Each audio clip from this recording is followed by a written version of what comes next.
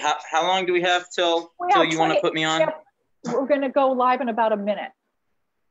In a minute. Yeah. Okay. Here, let me shoot. You were better when you were sitting up against the wall.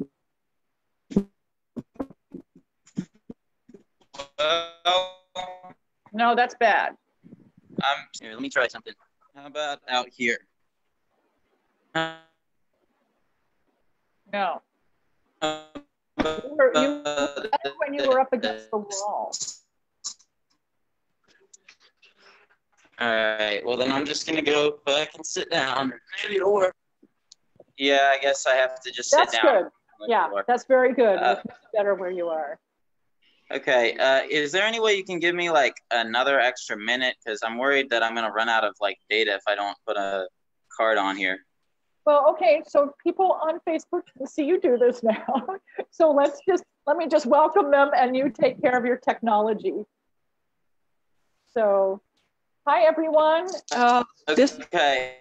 This is What the F is going on in Latin America, CODEPINK's weekly webinar, 20 minutes of hot news from Latin America. We apologize for the technical difficulties today. We've had issues on both sides of the technological loop this morning, so we're about 30 minutes late, and I hope some of you are still with us. And we will be recording this webinar and posting it on YouTube and Facebook. So today we have Wyatt Reed reporting live from La Paz, Bolivia. Wyatt is on assignment with the Gray Zone Project, and we are very fortunate to have 20 minutes of his time today to share with you what he has seen since his arrival in La Paz shortly after the coup of Sunday, November 10. And as a journalist, where he's going to share with us a little bit of what he's seen on the ground, but also what's happening with media coverage in and out of Bolivia, and the state of and the conditions that journalists are working under right now. So we'll talk with Wyatt for about 20 minutes, and then we'll take 10 minutes of Q&A if any of you have additional questions for him.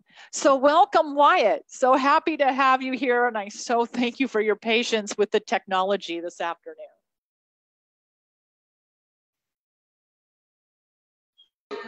Thank you, Terry. It's a pleasure to be here. I really appreciate you. So you're really bad at the moment again.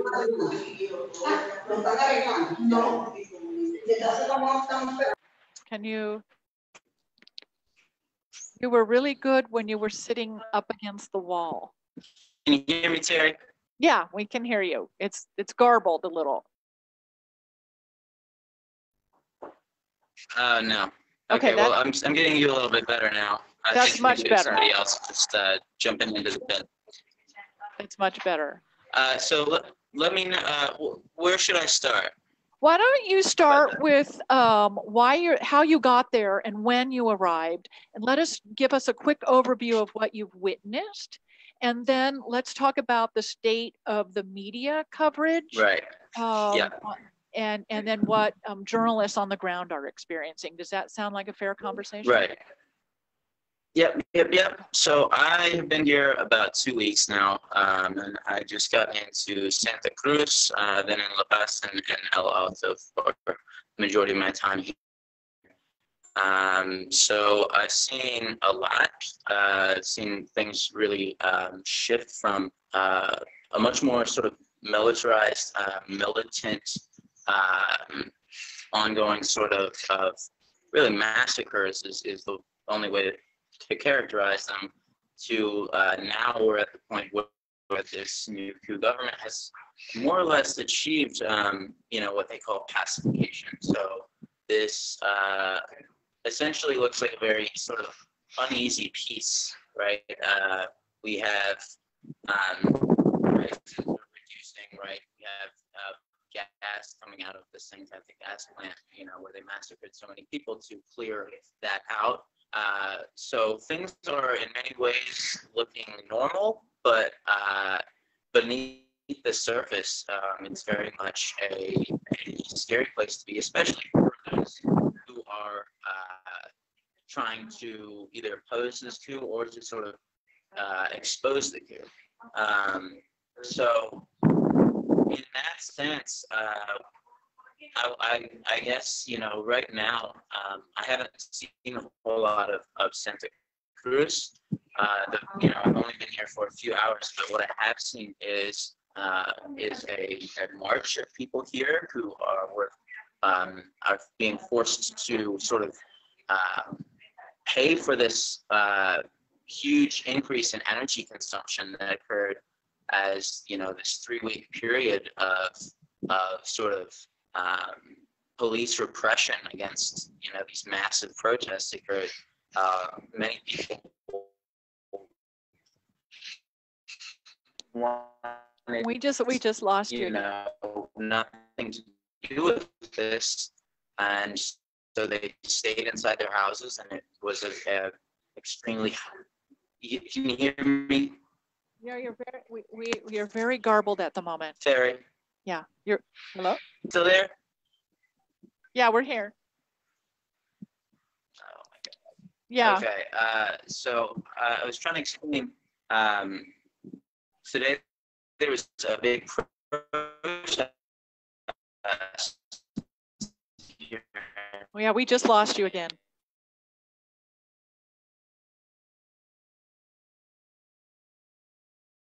Hello? Okay, everyone, give us a few minutes for Wyatt to reconnect. All right. Oh, good. Okay. Are you there? So the last thing I heard was the police repression over the gas. Hello? Okay. Let me try to start over again. Okay. Hear this? We can hear you. You're very. Start again. So I arrived in Santa Cruz today, and there's a big protest against these elections. Stay inside during the police repressions against, you know, anti-coup protesters. It's been some of the hottest weeks of the year so far here in Santa Cruz. So naturally, this led to a massive increase in electricity consumption. And so people are seeing their electrical bills jump up 3 times in many cases. And, you know, that's really untenable for a lot of working class people. And what's kind of interesting is around this time last year, there was a series of protests here. So we've lost you again. Or organized civic shoot. Okay. There, that's good. Stay right where you are. I'm trying not to move at all. Don't move. That's if we can hear you.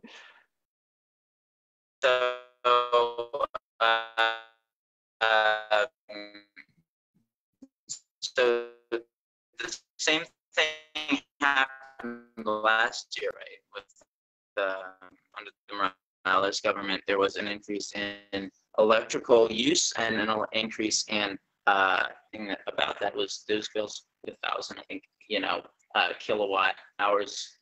So that really only affected business owners, you know. So the people who came out to protest that last year were the civic committees of Santa Cruz, and that's really where Camacho, or Fernando Camacho, cut his teeth as the civic committee here in Santa Cruz. And I'm hoping you'll still able to hear me. But I think that sort of shows you kind of the difference between these two governments and their rationales for doing things and their justifications, and also really who they favor and who they do not, who they disadvantage. So in that sense, only having been here for a few hours in Santa Cruz, I think I'm getting a clearer picture of this new government and what it means for working people here. So let me ask you something. Yesterday, there was an article published in The Hill here in DC, and it was, not sure if you had a chance to see it there, but it basically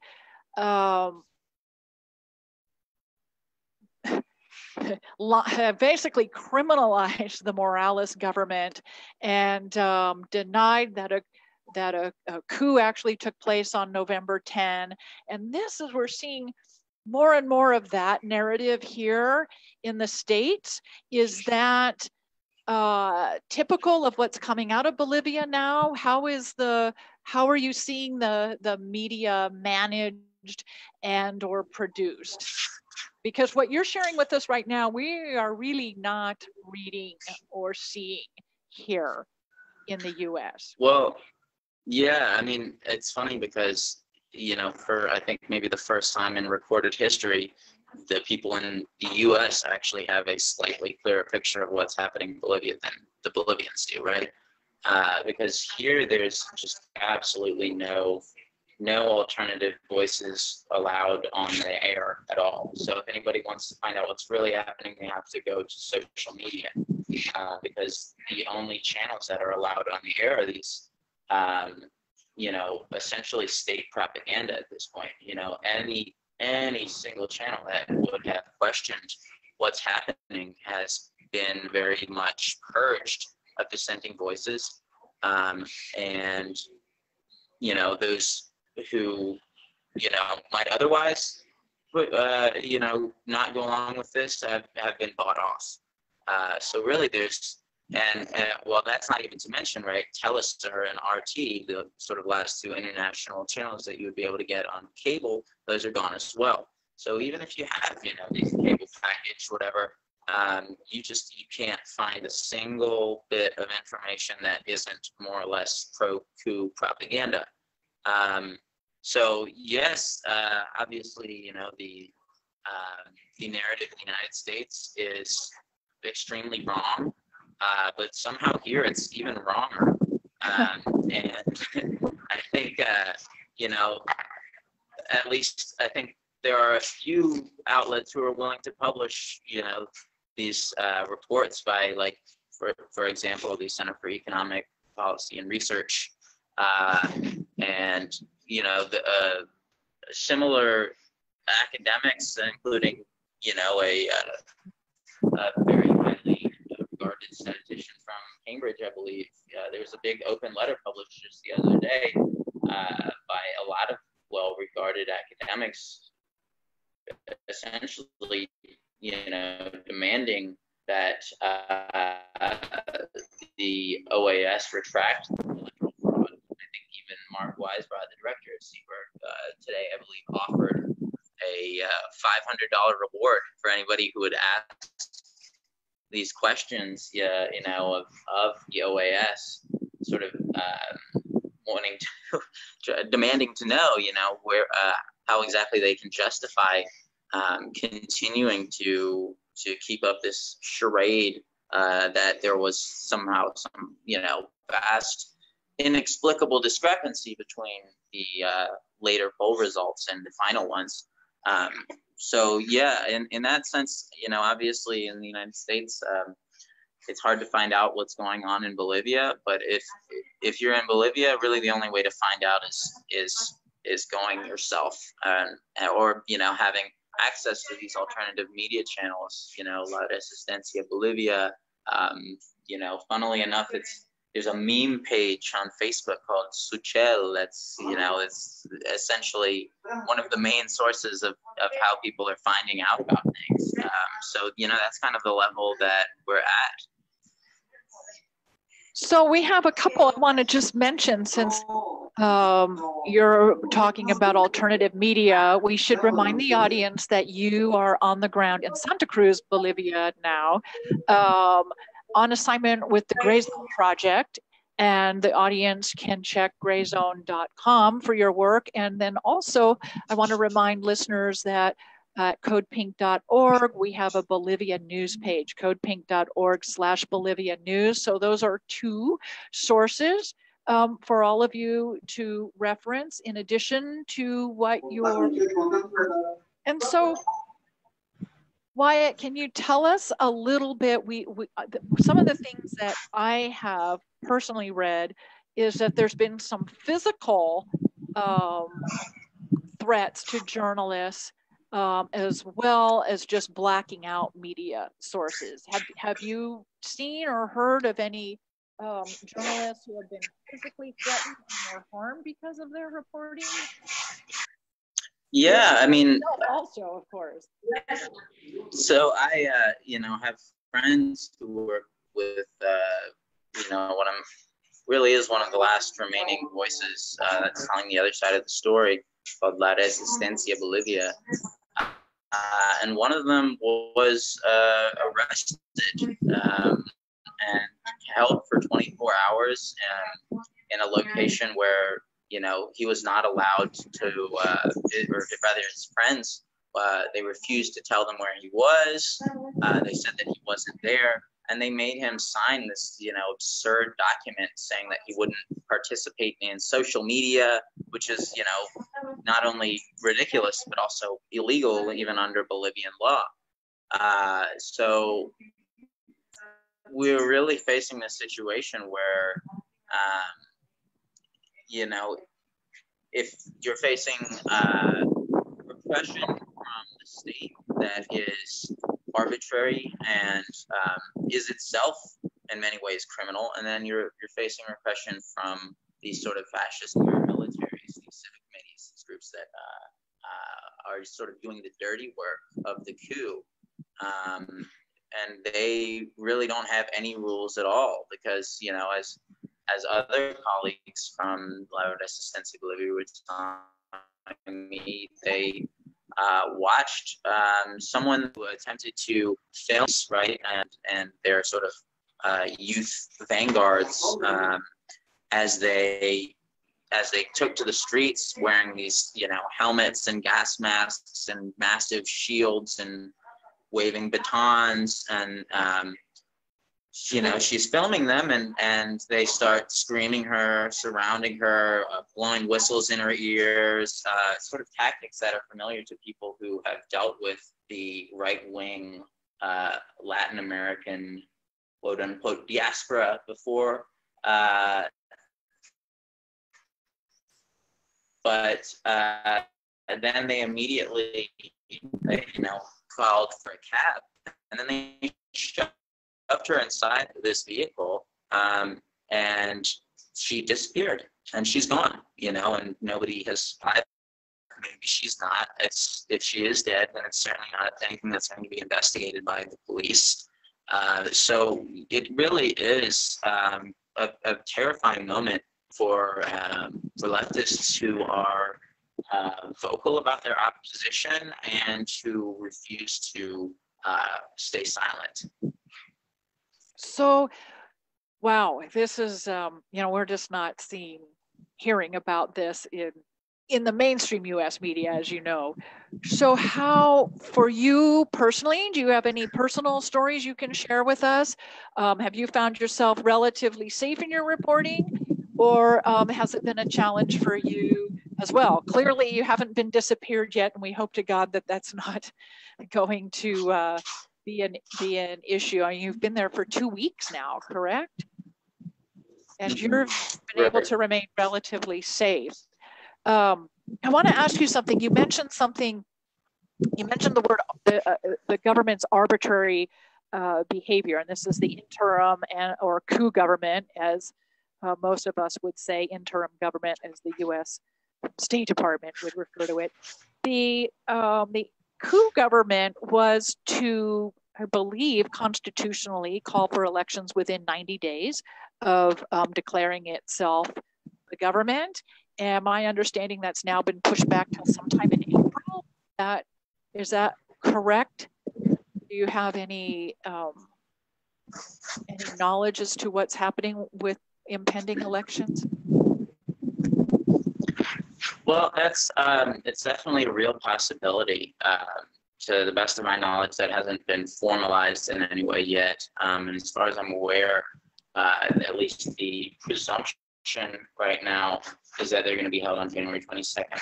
So obviously, as you say, it's many people are sort of banking on them being moved back.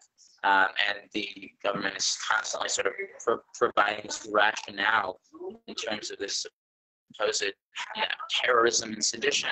These are the big two words they use all the time about anybody who's doing anything that's perceived as going against the grain, very easily charged with sedition or charged with terrorism.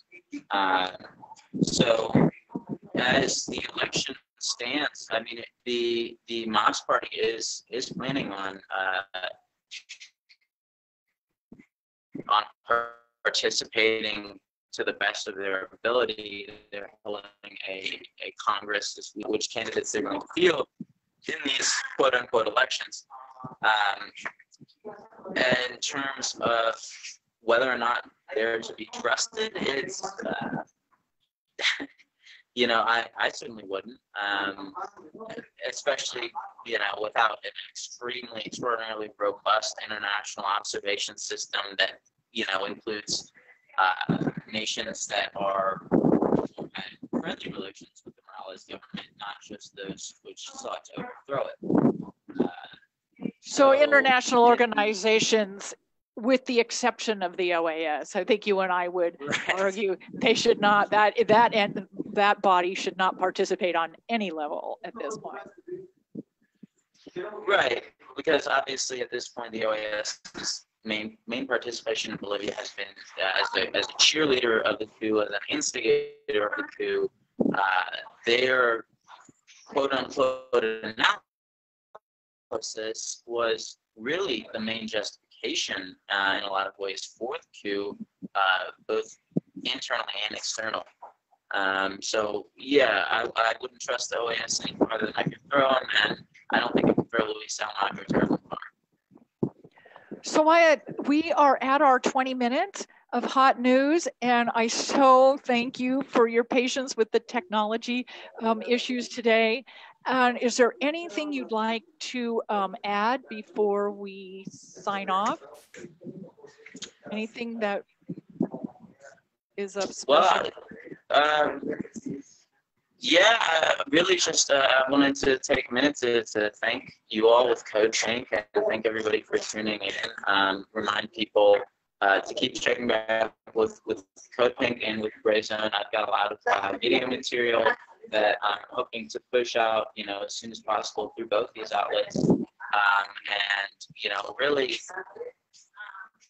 we're the only ones telling the story right now, right? There's not a whole lot of people on the ground from any kind of international media, and so I think it's up to us to be able to tell the stories for these people to a wider audience, because they're having trouble telling them even to each other.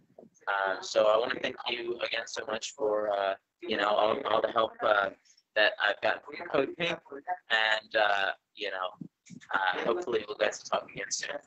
Okay, thank you so much. Be safe, and let's definitely have you come back and talk with us again.